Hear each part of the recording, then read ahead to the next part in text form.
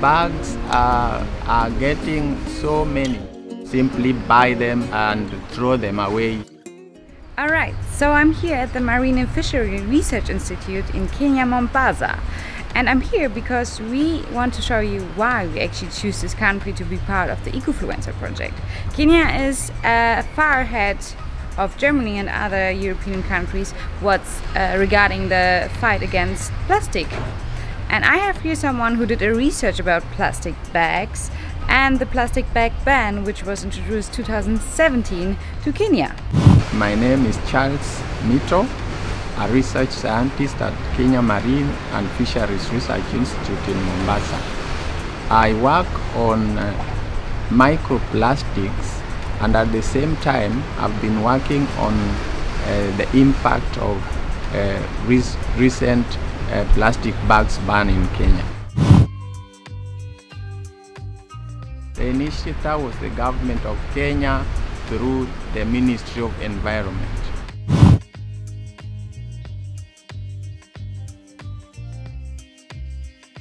That was a drastic decision actually because there was environmental degradation. You found plastic litter all over in major cities, and therefore the government had to take action.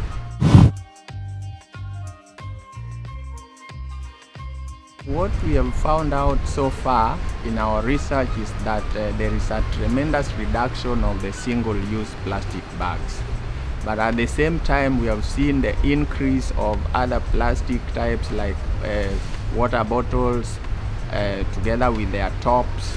We have also seen other things coming up like the diapers that are used by the children.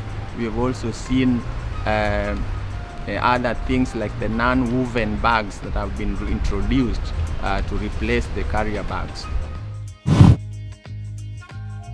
I mean, the bags that were introduced after the single-use carrier bags were the non-woven bags. But then people have turned them into the single-use type that they throw after use, and therefore we are getting a lot of them in the environment again, just as we used to see with the single-use plastic bags.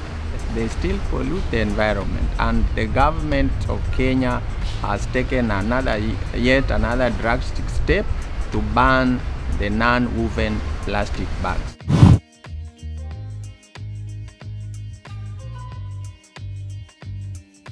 The ban may not be the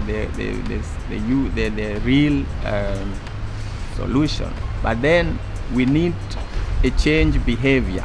People need to be aware of the best practices in waste management, and this can begin from the source. The source is the best place to start managing the waste that we have in the environment.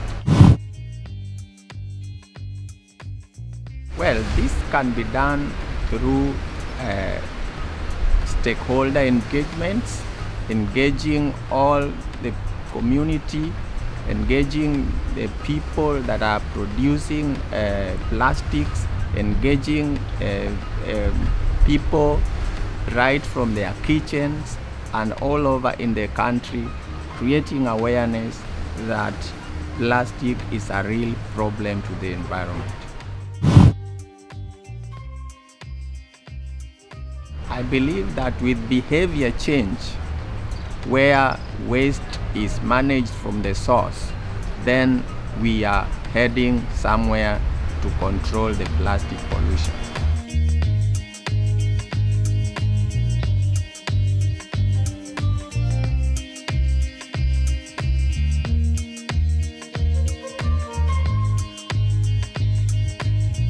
Thank you for this interview.